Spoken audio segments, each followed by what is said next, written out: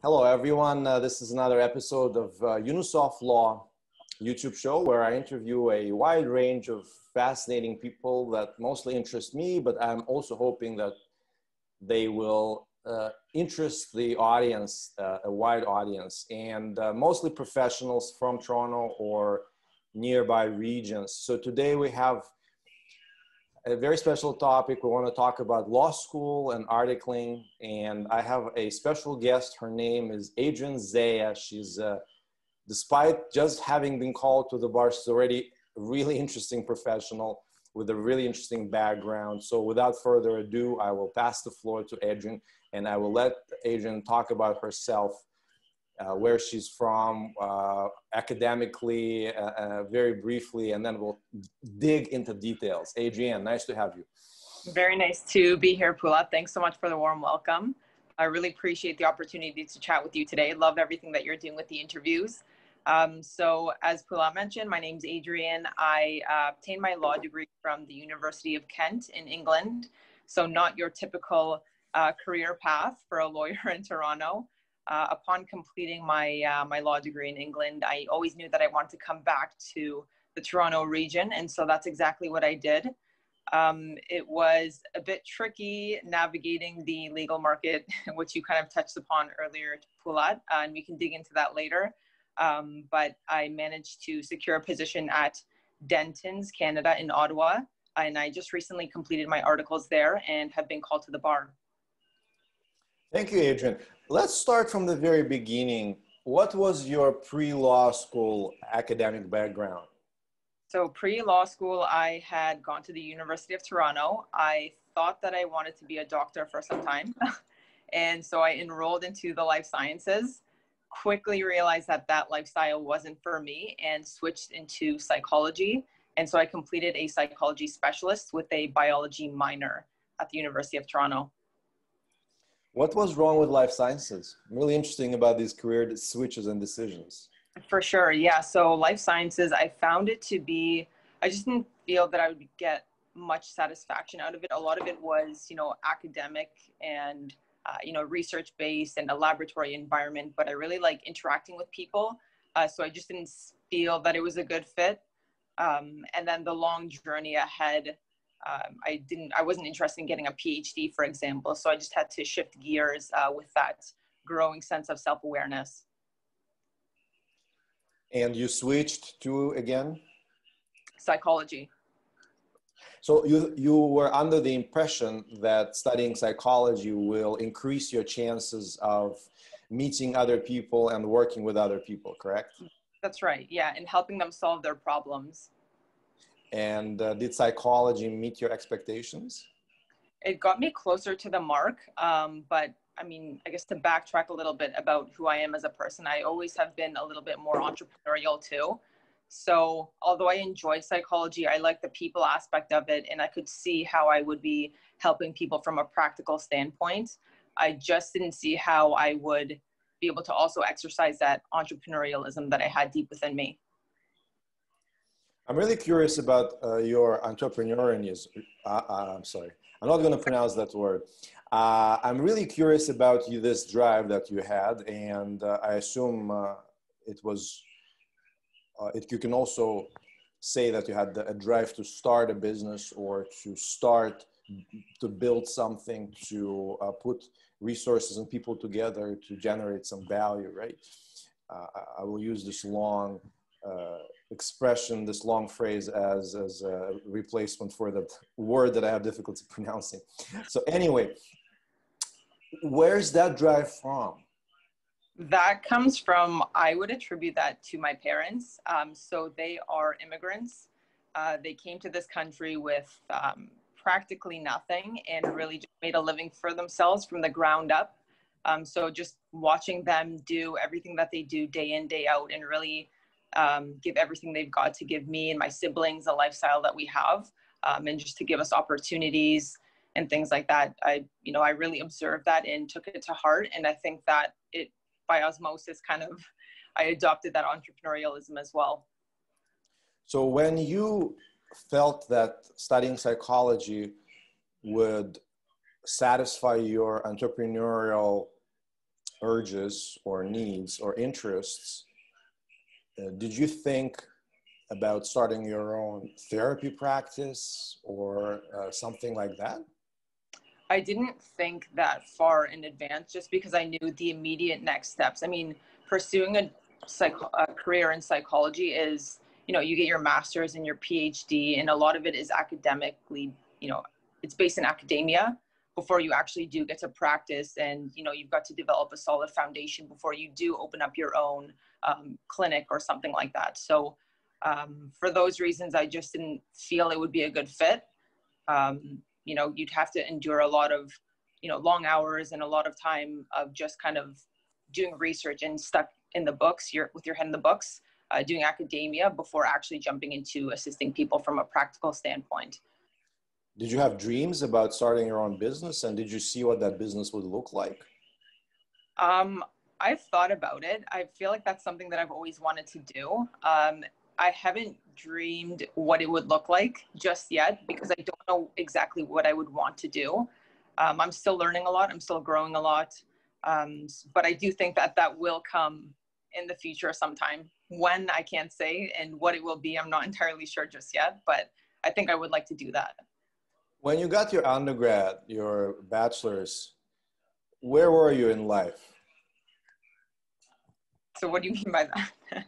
Well, I mean that if you had certain, if you had certain even rough roadmap, right, when you went into your undergraduate program, where on that roadmap were you? What was your immediate next plans, or were you not really sure about what to do next? I'm trying to see if you're one of those people who always knew what they wanted, or if it was more of an exploration.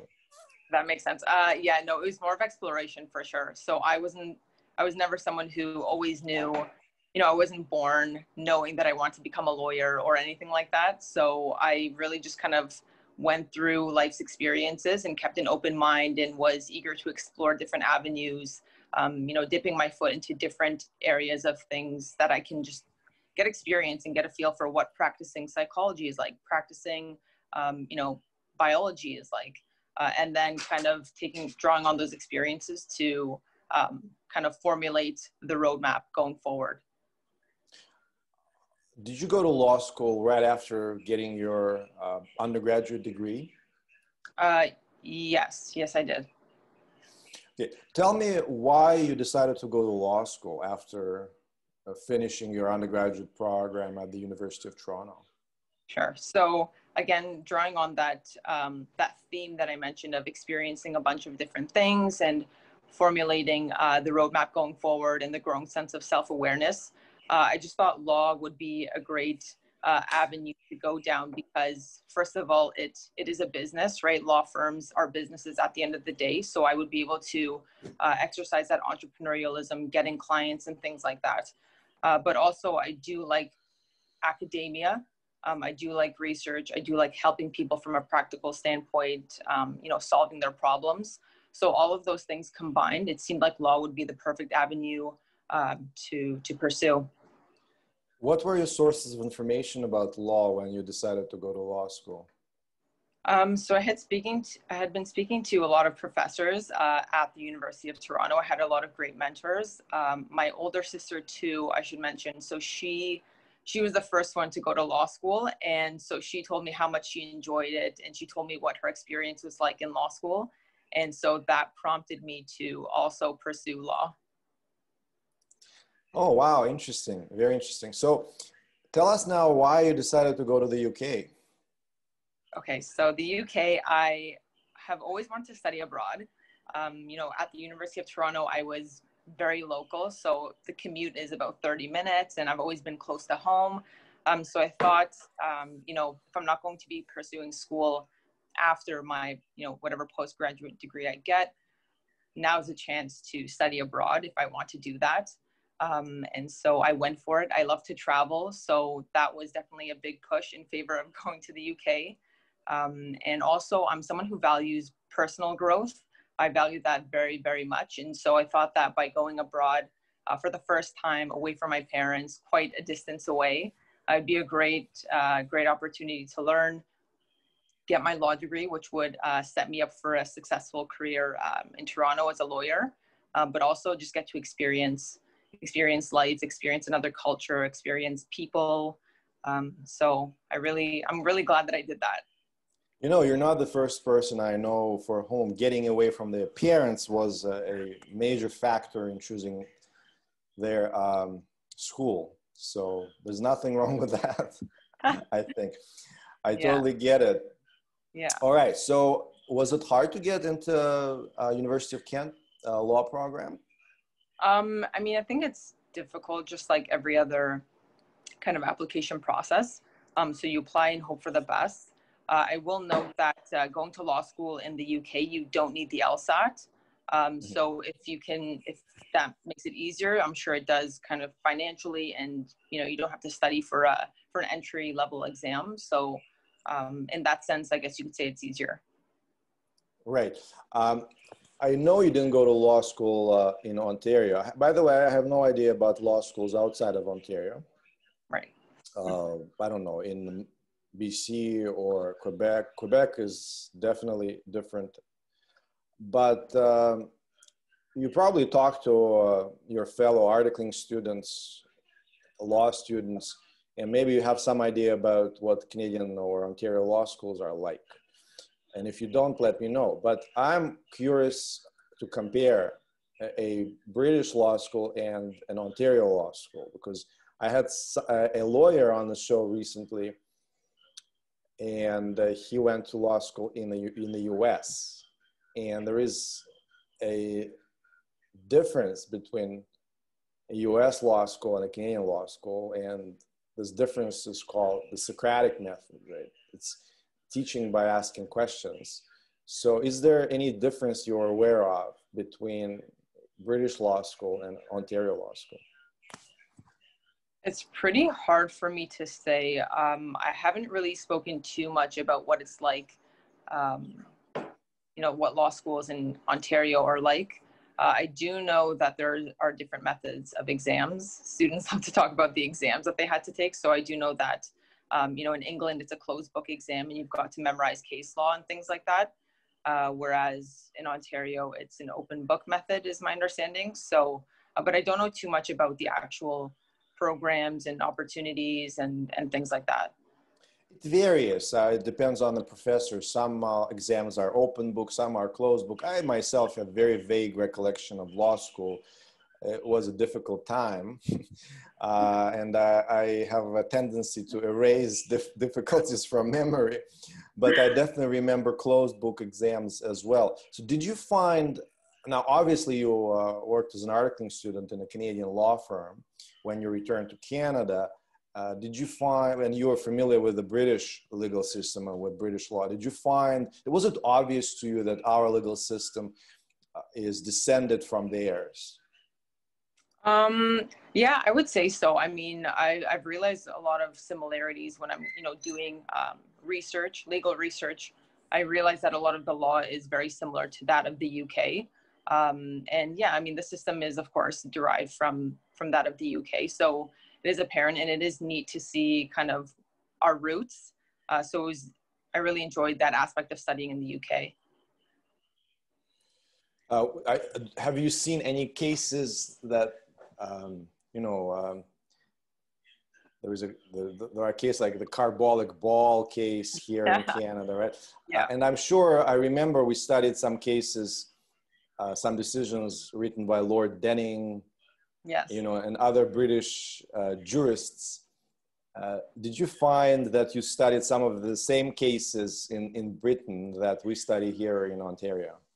Oh, for sure. I mean, as you mentioned, carbolic smoke ball is one of them. A lot of contract type cases. There was one, the name is escaping me. It's the classic one with the snail and the ginger beer.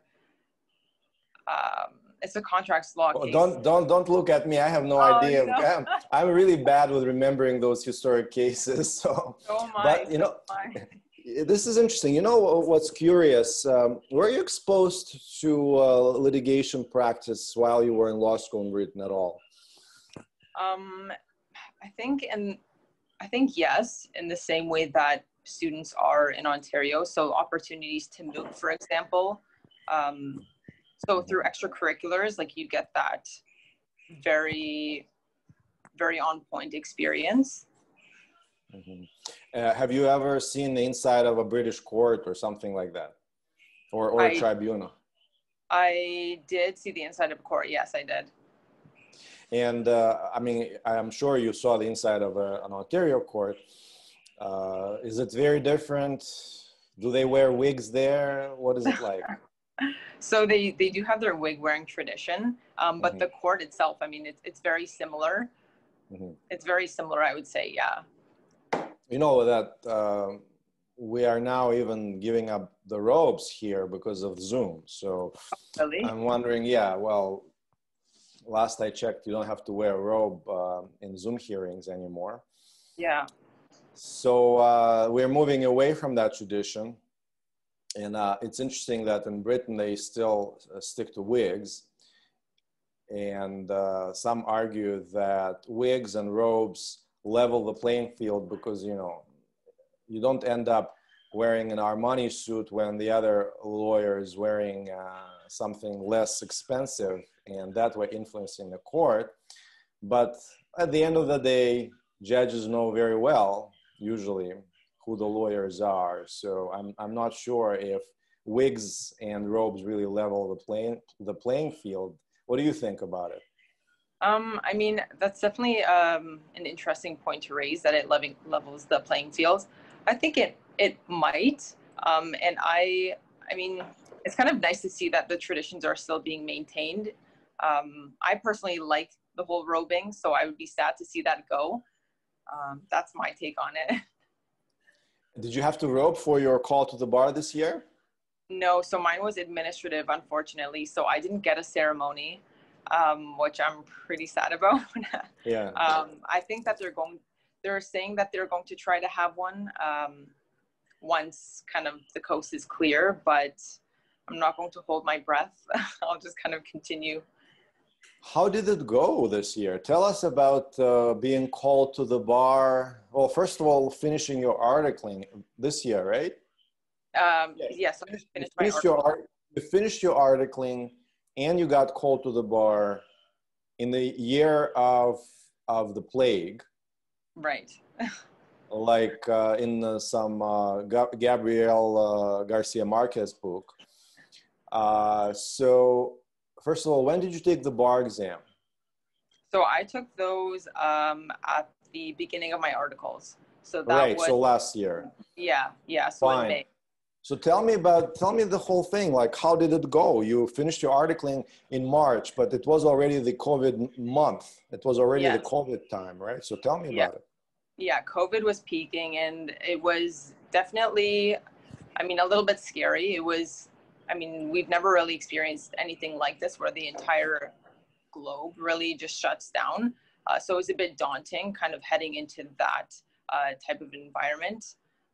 But I'm personally kind of a grand optimist. So I didn't let it kind of get to me too much. I just kind of continued. As soon as I finished my articles, I sought out a first year associate position. So I just kind of kept going. But it is a tricky time to navigate. And the great thing is that we're all in this together. So it's not like there's any one person who's kind of disadvantaged by this. We're all in it together. We're all a support system. It's important that we stick together and give each other encouraging advice. The bar has been really great too. So I've reached out to a lot of lawyers, yourself included, Poulat, and you've been super kind in giving me advice and tidbits that, I can kind of implement into what I'm doing in my job search strategy. And just how to kind of keep on top of case law and keep developing upon my skill set and experience that I developed during my articles. Well, you're certainly a very special person. For example, you break stereotypes. I'm sure some people have a stereotype about foreign law school graduates finding articling positions, or not rather finding articling positions. You not only broke that stereotype, you kicked that stereotype out of the field entirely by getting an articling job at Denton's, which I think everybody has heard about. Seems to be a decent firm, right? So how did you manage that feat? So as I alluded to before, it definitely was tricky. It was more difficult. You know, coming out of an Ontario law school, you have the advantage of having had the opportunity to network with, you know, your professors who also are practicing lawyers, and they can attest to your ability and things like that. There's also the resources, for example, the on-campus interviews.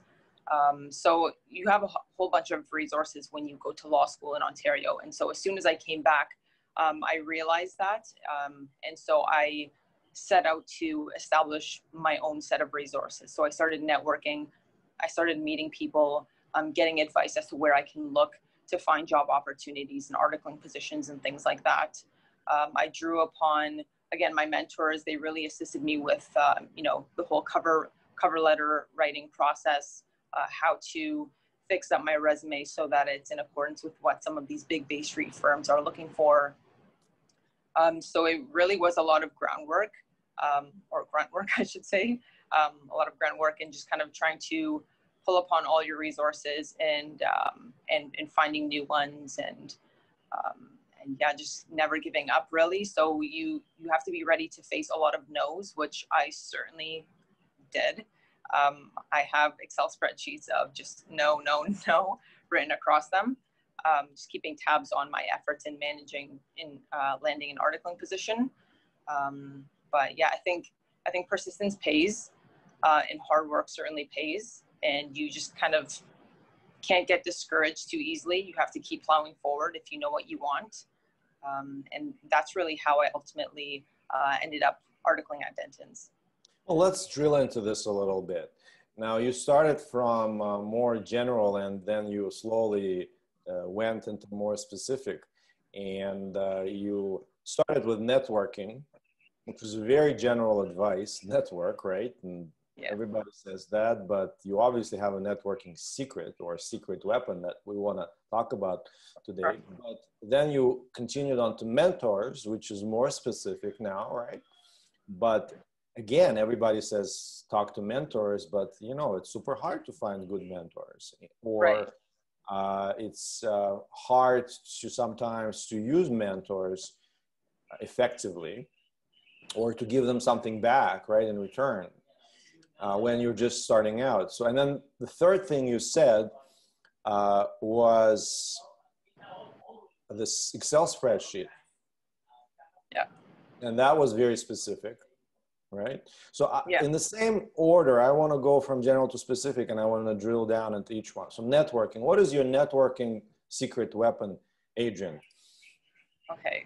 So there's really no secret weapon. I mean, I just kind of would cold email and I wouldn't cold call, I would cold email first and try to set up a phone call.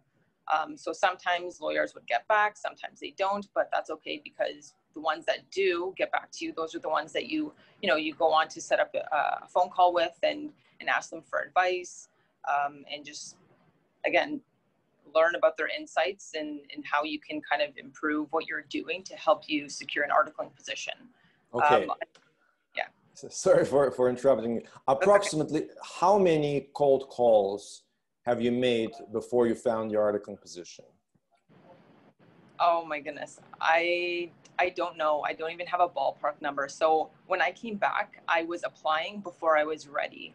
I should mention that. And what I mean by that is that I came back and I had to do my NCA exams, the National Committee on Accreditation, the administrative exams. I had 7 of them. And so I figured that, I mean, I guess maybe I have to backtrack a little bit. So England, law school in England is 2 years. I came back after having done 2 years and then I had to do my NCA exams. So I figured that I was the equivalent of a 2L in Ontario. I think that's what that would be called. And so I was applying for 2L positions, articling positions, because I know they recruit a year in advance. So I was throwing myself at almost every opportunity, trying to see, you know, where I would fit. So it's kind of a gauging process too, to see where I would fit. Would I be an articling, would I fit into the articling recruit or the summer student recruit? So I was doing a bit of that. Does that answer your question?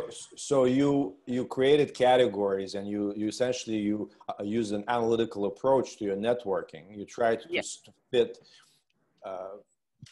calls or people into these categories, into this basket, so you have a more efficient approach and maximize output. That's really nice. So that's networking. Okay, we should probably have a whole separate interview with you on networking. I'm sure a lot of law graduates or law students can learn a lot from you about that. Now, mentors. Yes. What is your mentor finding recipe? Again, it's hard to say. There's no real recipe. I mean, you reach out to people and you speak with them, and then it's just a matter of how much you click with the person, and how, you encounter some people who are really willing to go above and beyond. Some people might say, feel free to send me your cover letter. I'll have a look at it, and I'll get back to you. And so you do that. And wait, so basically ask and you shall receive. Is this what you're saying? Essentially. I mean, I never asked anyone to review my cover letter. I was too hesitant to go that far. I was appreciative of just the call. What did you ask? What did you ask people when you called? Did you ask them to be your mentors, for example? No. So I never explicitly, I don't think I ever really, said you are my mentor to anyone. I think it's an informal mentorship. So mentors can be formal. There are a lot of organizations that have like a formal structure where you can sign up and be assigned to a mentor. But a lot of it is more informal. So I would say all the mentors that I have been informal. And I consider them to be mentors. Whether they consider me to be their mentee or not, I'm not sure. But yeah, it's what you identify this relationship as that matters. But roughly, how many mentors like that do you have? I would say, so to begin, before articling, I would say I had 2. And that's being very generous. No, I would say conservative with conservative. Okay. Yeah. So I would say two that I really had. Coming out of articles, though, I mean, I feel like everyone at the firm was really great. So I feel like I can draw upon any of them to give me advice. So I feel like all of them are really my mentors. I mean, I still keep in touch with them to this day. And I know that I will continue to keep in touch. So I was able to form really good relationships. So yeah, that, I feel like maybe that is more on the liberal side, but before it was more conservative with the 2 mentors. Do you have any arrangements where you have regular meetings or calls with someone, check-ins? I don't with any of my mentors, no. So I just kind of take it upon myself to touch base with them, let them know where I'm at or where I'm headed or kind of what's going on in my life. I feel like that's the best approach, just because, I mean, if you schedule something, if you don't have anything to really update on, it's kind of inefficient in that way. But I think it's important to, take that initiative to reach out to your mentors, let them know where you're at, and then also add a note to say, I'll let you know, I'll touch base in the coming weeks to let you know, how things go, or if you're, let's say, interviewing or something like that. All right. How do you make it so it's not a burden for people to be your mentors? So instead, they feel like they're getting something out of it. Yeah, I mean, that's a good question. So I think the people that I've come across have been they have just been happy to give back because they are the ones who have also been in my shoes, and have drawn upon their own mentors. And so they know what it's like. And so I don't get the sense at all that they feel burdened. And I think, you have to be cautious when kind of thinking that you're burdening someone, because some people are genuinely super, super happy to chat whenever and ready and willing to hop on a call whenever you need it. So I've never felt personally burdened. What's the age bracket of your mentors, if any, or is it all over the place? I know the whole Ottawa office of dentists is your mentors. I understand that. That's a huge range, but the top 10 or the top 5. I say they're all over. I'd say they're all over. And I think that's important to have a little bit of diversity too, because you have, let's say, maybe mentors in there who are, 20 years out of practice, and they can tell you things that you wouldn't be able to foresee, given your current situation or the stage that you're at. And then it's good too to have people who are in the same boat as you, who can tell you how they are navigating a particular situation that may be of direct relevance to you. Are you saying that you treat your peers, such as fellow articling students, as mentors as well? I would say so, yeah, for sure. There's no reason that they can't be. That's great. You already mentioned that some mentors offer to check your cover letter, maybe resume. What else do mentors do for you? I mean, they give you really great advice. Again, as I mentioned before, so they could be people who are 20 years out and they can tell you what they would do if they were in your shoes, or, they think back to, oh, when I was your age, I wish I had known this, or I wish I had known that. And so it's helpful to kind of learn through other people's experiences so that you don't have to go through the same type of thing and experience the same type of, maybe it's a failure, or maybe it's a not so great career choice or something like that. Do you consider yourself an overachiever? Maybe, I'm not sure. I'm very type A, and I do like to, I set my sights high and I have pretty focused tunnel vision when I want something. Obviously athletes are generally considered to be type A, personalities and achievers. And athletes are often models for us when we want to achieve something. We look at some Olympians, we look at some champions, right? And for athletes, and a lot of people really borrow that from the athletic world. For athletes, fitness and nutrition is really where it's at, right? And mental training is huge. And in litigation, I think when you practice litigation, it's like a sport, and you have to keep yourself fit mentally and physically. Do you have any tips? Do you do anything in that department? Yeah, I've always been conscious about what I'm eating. So nutrition has always been pretty big to me.